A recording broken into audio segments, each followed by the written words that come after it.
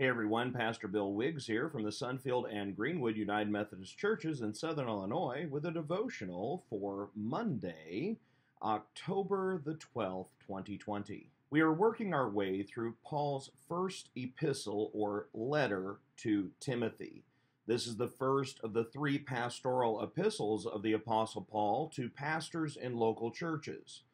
This letter has been written to Timothy, Paul's partner in the faith, one who has been on missionary journeys with him, who he is now left in charge of the Ephesus church. Paul serving as their bishop and Timothy serving as the elder in that place. And there are some problems in the church, as there seems to be throughout all of the letters that are written by any of the apostles to the churches. There seem to be some problems that they are trying to deal with. It may be doctrinal in nature. It may have to do with their theology. It may have to do with relationships in the church. But whatever it is, the apostle, trying to do his duty as a bishop, after all, bishops are intended not just as administrators, but to be the defenders of the faith, those who make sure that the pastors are delivering the faith once given to the saints.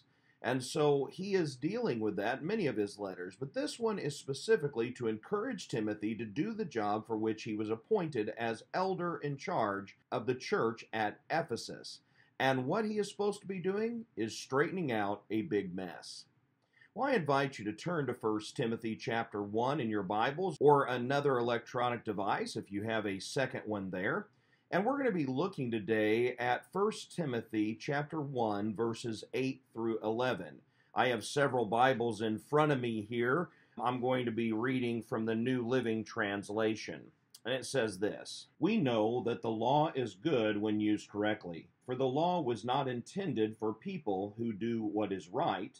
It is for people who are lawless and rebellious, who are ungodly and sinful, who consider nothing sacred and defile what is holy, who kill their father or mother or commit other murders. The law is for people who are sexually immoral, or who practice homosexuality, or are slave traders, liars, promise breakers, or who do anything else that contradicts the wholesome teaching that comes from the glorious good news entrusted to me by our blessed God." This is the word of the Lord for his people today, and let us rejoice and be thankful for all God has done for us, is doing, and will do. As we look at this text, we find a really curious thing happening here. There is part of the church in that day, and I would say in this day too, that is very law-centered. You know, the thou shalt and the thou shalt nots, to use the King James vernacular of it all. And a lot of churches are definitely based on, and a lot of religious groups are based on following the rules. Whatever the rules are they biblical rules, such as the Ten Commandments or other laws within the Scripture? Or are they man-made rules interpreting what the Scripture has to say or railing against something that they don't particularly like? When I was growing up, I went to a private Christian school. It was from an independent fundamental Bible Churches of America type church, and we used the ACE curriculum, and we had an awful lot of rules in the school. They wanted us to sign every year, have our parents sign a paper that said we wouldn't listen to rock music. I always thought that was kind of funny, as if rock music was the only impure music in the world, but they thought rock music was somehow really bad.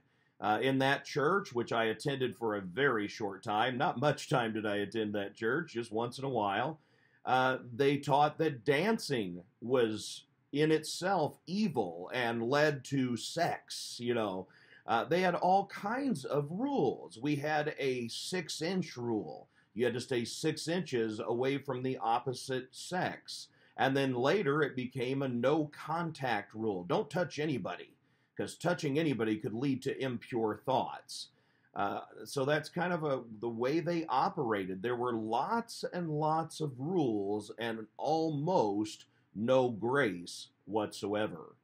And so what Paul says to Timothy is something that he's trying to get the whole church to understand, is that if we are living according to the gospel of Jesus Christ, if we are filled with the power of the Holy Spirit, then we don't need to worry about the laws. Not that the law of God should be set aside, but we don't need to worry about the laws because we will live for God, and then it will become naturally. God's law will be written on our hearts through the power of the Holy Spirit living within us. And so he says, we know that the law is good when used correctly, or if we use it lawfully. In other words, God's law is good. His law is absolutely good. God wrote his law to show us what he expected of us and to help human society survive and thrive. If you look at the Ten Commandments especially, you will see that they have to do with relationship with God and relationships with other human beings. And because of that, they are meant for a society that is fully surrendered to God. However, they are written to a society that has trouble with being surrendered to God. And so if the law is used correctly, then it is used as a guiding force in your life. It's not used to beat up on others. It's not used as a way of getting people to submit to your will. It is, if used correctly, it is used by the people of God, submitted to the will of God for the good of all those who believe in God, and in fact for the good of the whole world. Here's some of the things that he goes on to say then. For the law was not intended for people who do what is right. Why?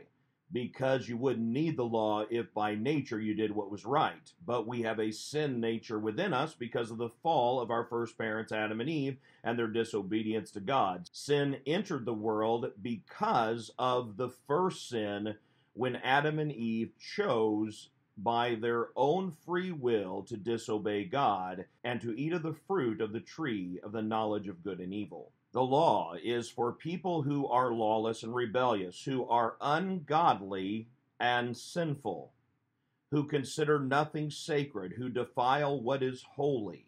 If we look at our culture today and many cultures around the world, we will see that the world is defiling everything that is holy.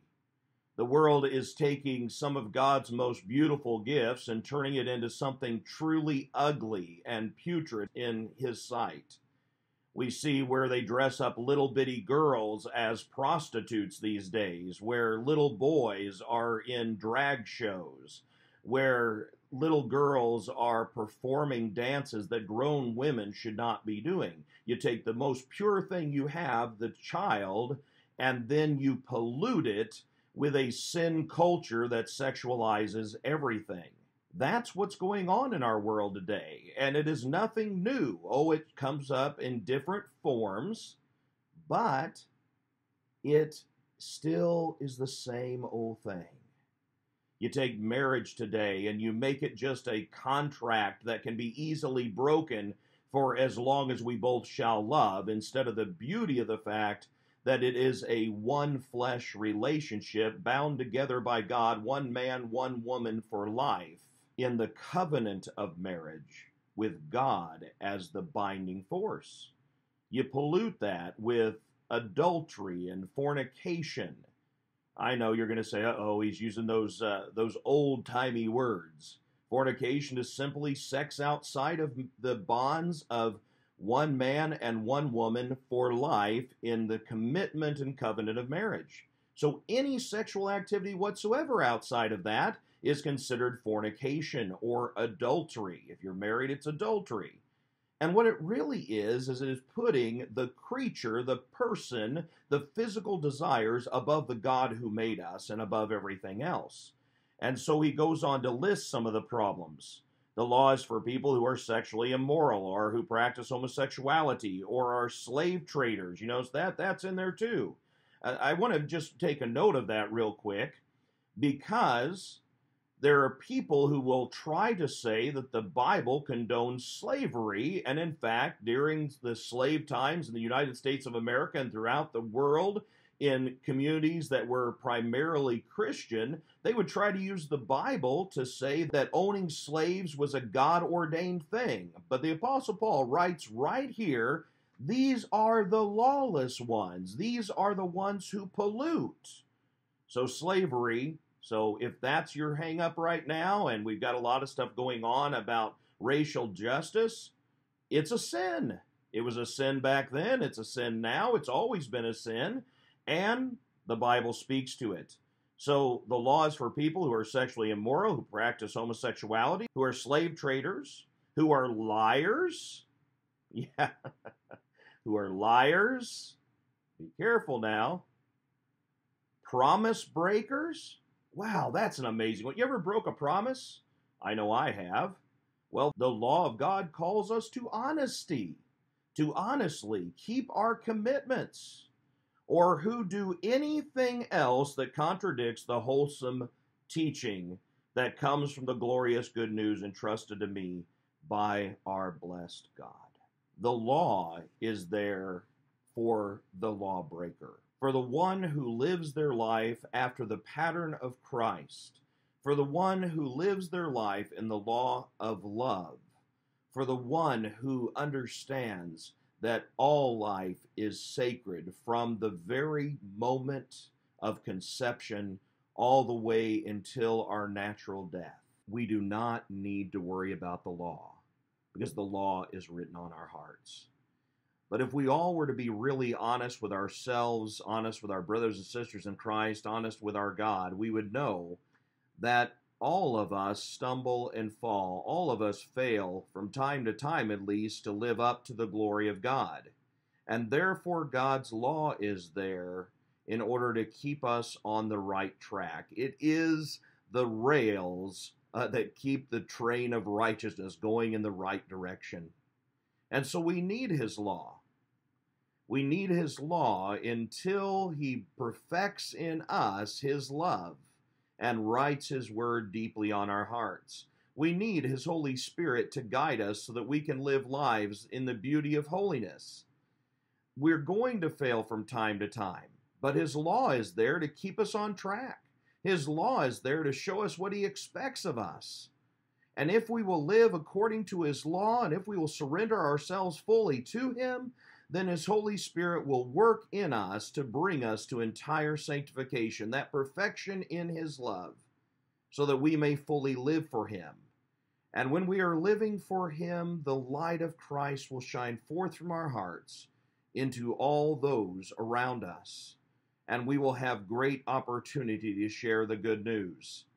But even when we stumble, even when we fall, the law is there to show us the way back home to God.